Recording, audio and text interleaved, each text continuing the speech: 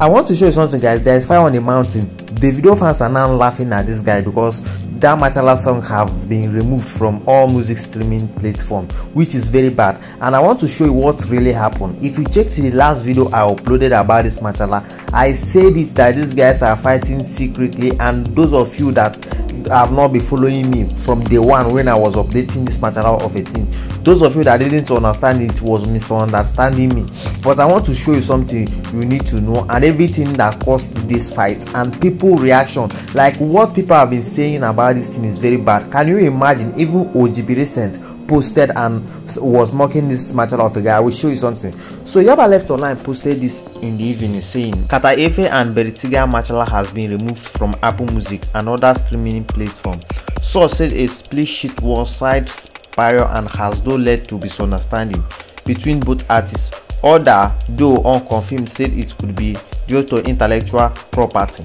This lady posted also, you all insulted Sabinus for trademarking something huge when he sued Pick Mink.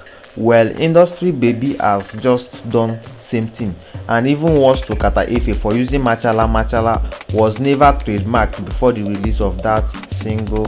Wizkid is a wicked and dangerous person. So the set of all people posted this. I know see Machala by Carter Efe for Apple Music again. Be like say you don't go Ghana go smoke a bowl. This is very bad. This 30 BG gangs and all OGB fans are now laughing at this guy, which is very bad. Let me show you another thing. What this Berri Tiga posted before all this thing started. Berri Tiga posted this saying, "Ask me a question," which a fans asked, "Who backstab you like this?" He replied, "Many things don't sup wey mouth no fit talk. It is clear something is not going well." A fan commented on a post about this saga saying Berri Tiga aren't getting the credits he deserves. Carter Efe should have done better. To be honest, let's be honest with ourselves. Tiga carried that song along. It won't take anything to acknowledge his work on this song.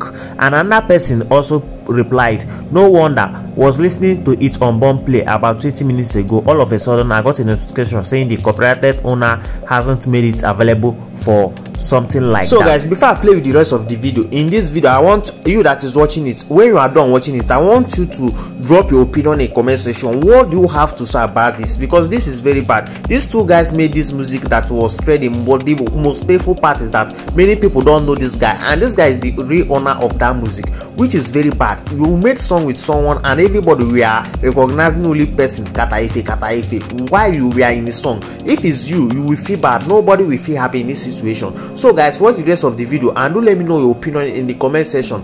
Don't forget to like this video, subscribe if you have not subscribed, and turn the notification bell to be getting my latest updates. Another thing that I want to add in this is that many people are saying that Wizkid is the one that removed that song because they used his name Machala without any permission, which is another wahala. We don't know about that one again. Drop your opinion after watching, guys. Thanks. DJ drop it.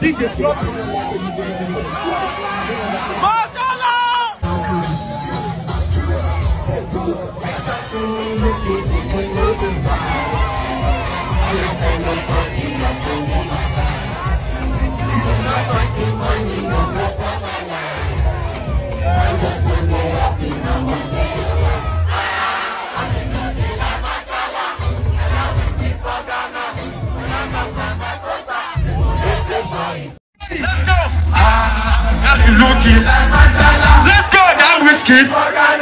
When I dance, people would have place for Instagram. Looking like Machala. I tell Wizkid. Hey.